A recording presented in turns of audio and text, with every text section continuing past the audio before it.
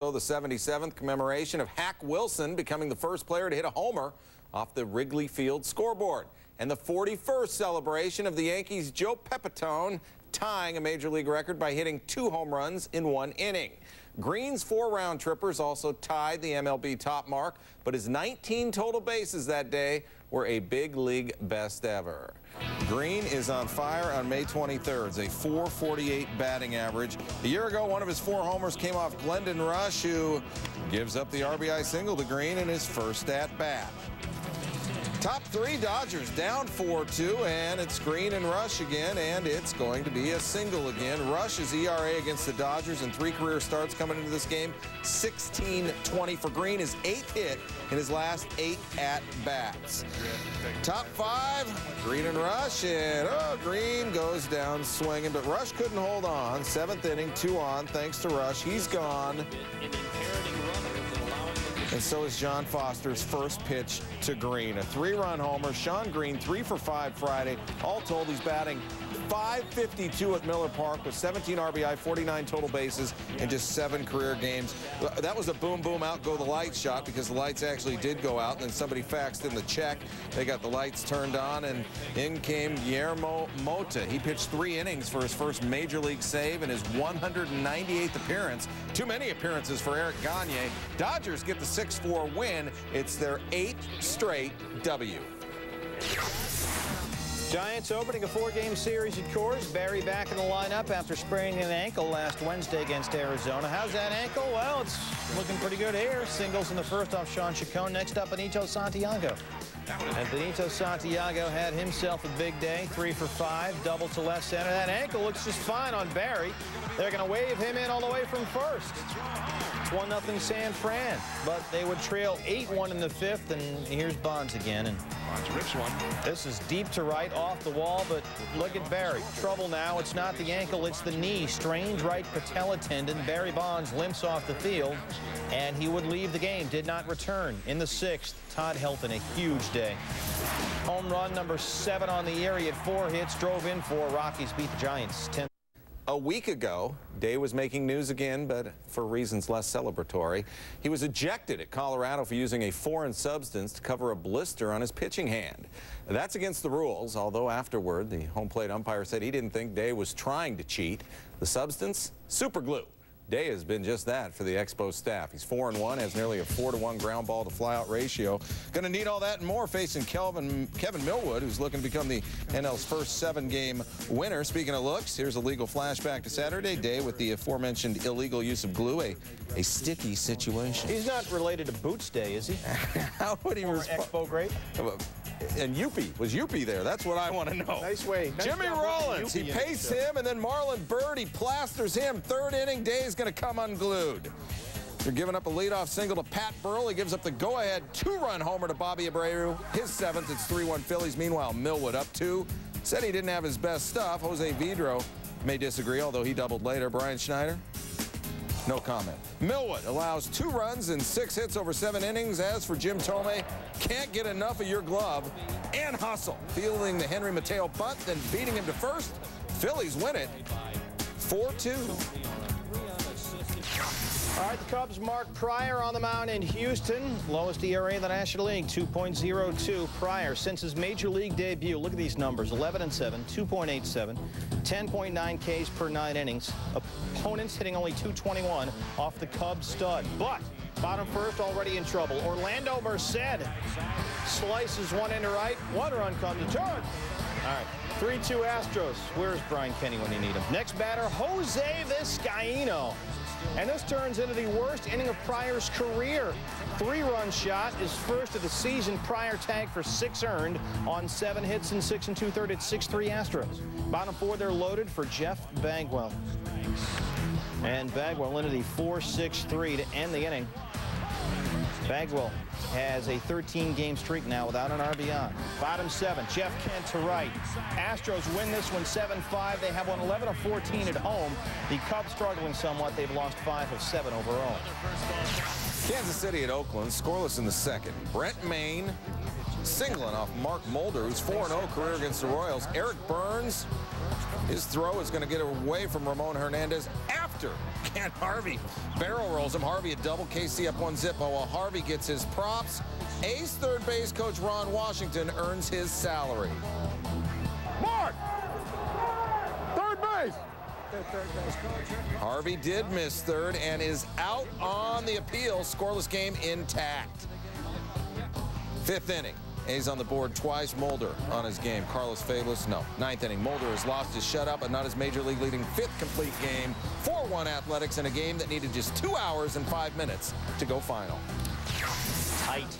Twins in Seattle. Brad Radke, Jamie Moyer. Top one, Torrey Hunter. This off Moyer. This is gone for a home run, but Mike Cameron's bringing it back. Let my Cameron go. Take another look.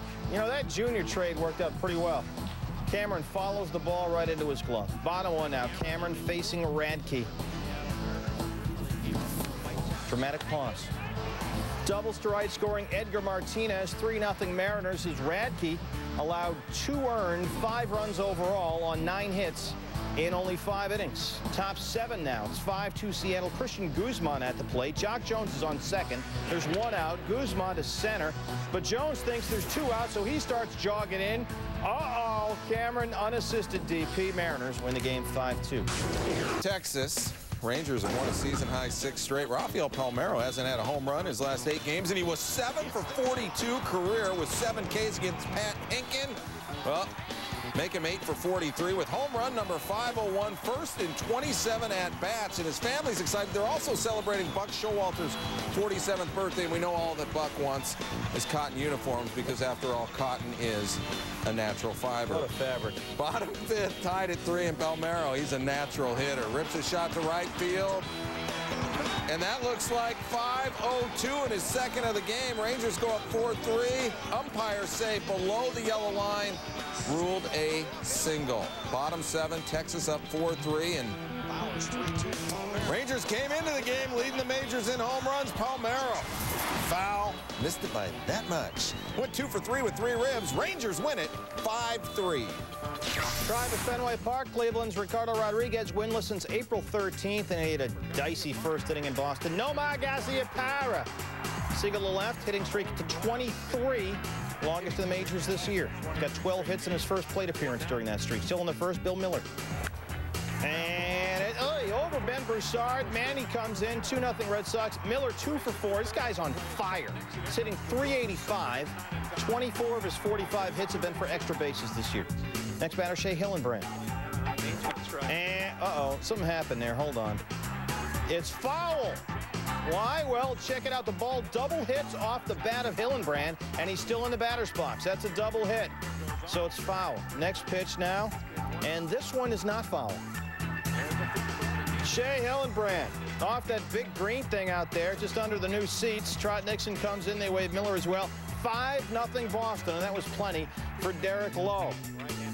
Had 19 ground ball outs in this game of 4 hitters. First complete game of the season. Top 5, Brandon Phillips. And there's Nomar Garciaparra. Low at home, 3-0, 1.53. On the road, 1-3, 11.57. Yankees, losers of 8 of 9 at home, hosting Toronto. They have home issues of their own. Derek Jeter, a late scratch, rainy weather, got that tender left hammy. Mike Mussina did not have a good day. Top 2, he walks leadoff batter Greg Myers, and Mike Bordick singles to center. Myers comes in. They wave Eric Hinsky as well, so it's 2-1 Toronto. Bordick ties a career high. He's got a 13-game hitting streak. Top 4 now, Mussina again in trouble. Again, it's his fault. He walks the leadoff guy. It's Hinsky. Free pass. Shannon Stewart is up now. Eventually. And that's up the middle. Hinsky scores 4-1 Toronto. Mussina loses his 3rd straight start. He gave up 4 runs on 7 hits in the first 4 innings. Bottom 8 down 6-1 now. Tanyan Sturtz hits Jorge Posada. That's the 3rd time in 2 days Jorge's been hit. He's not happy. Next up, Hideki Matsui. Oh, he got all of that one. 1-6-3 deep. Posada called out for base runner interference over here. He would be ejected. Just taking guys out there. It's hard, aggressive baseball. Blue Jays win 6-2. The Yankees, we said, having problems in the Bronx. They have lost 5 straight and 9 of 10 now at Yankee Stadium. Braves with an 11-game lead over the Mets as these two swing for the first time this season. Jeremy Burnett's first action since breaking his hand on April 22nd. A Billy Wagner pitch did that. Sixth inning, Mets up 2-1 with the sacks full, and Burnett's will chase Russ Ortiz and collect his first grand slam since September of 2001 when he was a Brewer. Seventh granny of his career, fourth homer this season. Seventh inning. Gary Sheffield, bartender, check. The NL's leading hitter went 2 for 5, including that solo shot. His average improves to .358. Bottom 9, 2 out. Armando Benitez walks Chipper Jones and then balks him to second. Nice. Andrew Jones is the next batter, and he'll also take the free pass. And that's going to bring up Julio Franco. Now, with the tying run at second, Art Howe had Shoshu Shinjo move in. It was a great move. The defensive replacement in the 8th will nail Chipper in the 9th. Said Benitez owed him a massage for bailing him out. Hey, whatever works. Mets win it, 6-5. Marlins taking that 6-game losing streak into Cincinnati to face Jeff Austin, who had a career-high 6 walks in his last outing last Saturday, and he's not off to a good start here. Walks the leadoff guy, Juan Pierre, then walks Luis Castillo. Austin missed the strike zone with 10 of his first 11 pitches, and oh, those walks will kill you. I heard that somewhere. Pudge scores Pierre. It's 1-0 Marlins. Next batter, ball 4 to Mike Lowell. Castillo scores on the Jason LaRue pass ball. It's 2-0. Next up, Derek Lee singles to left. That scores Pudge. It's 3-0 Marlins. Next up, Juan Encarnacion to left. Lowell comes in. It's 4-0. Alex Gonzalez walks. In fact, the first 7 Marlins reach base. Bob Boone pulls the plug after 30 pitches. Austin, 5 earned on 3 hits, 4 walks. He did not retire a batter. Marlins win 8-4. All right, Cardinals, Pirates, PNC in Pittsburgh. Bottom 1, Kenny Lofton leads off. Off Jason Simontachi. That's a good start. Lofton's 5th. He's got a 21-game hitting streak now. 1-0 Pittsburgh. It was in the 9th now. 7-5. 1 strike away. Mike Williams, 1-2 pitch, 2 outs. Scott Rowland down 2. Hits the 3-run home run. His 10th, Tony La Russa. He's been hypnotized. 8-7 Cardinals, but they can't stand the good fortune. Bottom 9, Cal Eldred facing Jeff Rebele, as in no way. Down the left field line, Kevin Young scores 12th blown save in 23 chances by that St. Louis bullpen, and we're tied at 8. Both teams coming back. Top 10, J.D. Drew. Off Brian Meadows to center. Kenny Lofton's back there. Off the glove, Bretonko scores. Drew is in there with a triple, and the Cardinals are up at 9-8. Albert Pujols, this guy on fire, a career-high 5 hits. It was 5 for 6. 2 RBI, 2 runs scored. St. Louis finally comes back and wins this game in Pittsburgh, 10-8. The Pirates are struggling. They have lost 15 of 19. In Chicago, bottom 1, hurts so good. Frank Thomas, Dimitri Young from his backside gets the force at second. I say backside. Bottom 5, Jose Valentin. Foul territory. Carlos Pena. House of Pena over the railing and then heads up across the diamond to get Miguel Olivo, who is tagging from second. That's a heads-up play. 2-2 in the 8th. Young. Double over the head of Carlos Lee. El Caballo's out there. Ramon Santiago scores his 3-2 Tiger. So Maroth has been staked to a lead. He is 6 outs away from that first win. Tony Graffinino, bottom 8 sack bunt. 5 outs to go. Jose Valentin grounds out to first, and now there are 4 outs shy of Mike Maroth finally getting a W. Chris Sperling strikes out Frank Thomas. Maroth relieved. Mike, you got 1 more inning to go. Bottom 9. Sperling trying to save it. Maglio Ordonez. 2 outs to go. El Caballo. That's a strikeout. 1 out away. We are 1 out away from Mike Maroth's win, people. Paul Konerko pops up, and Mike Maroth, you are a winner, buddy. 1-9, the best 1-9 pitcher in the business. It's okay, they're married. Anaheim began Friday, just 1/2 game out of the West Basement, hosting in the East Cellar, Tampa Bay. That's Jeremy Gonzalez. Hasn't won a game in the majors since June of '98. You remember back in '98, home run chase, Mark McGwire, Sammy Sosa, Bob Barker, Price is Right, 5,000th episode. And, well, we're still trying to define what he meant by if. Remember, have your pets sprayed and neutered. Gonzalez, oh, he was feeling it. Just ask Garrett Anderson, Brad Fulmer, and Jeff Devon. And now we go to the bottom of the 6th. Troy Gloss swinging like Glenn Miller. 6 innings, 2 hits, 1 run, 5 Ks. Tampa Bay wins it 3-1.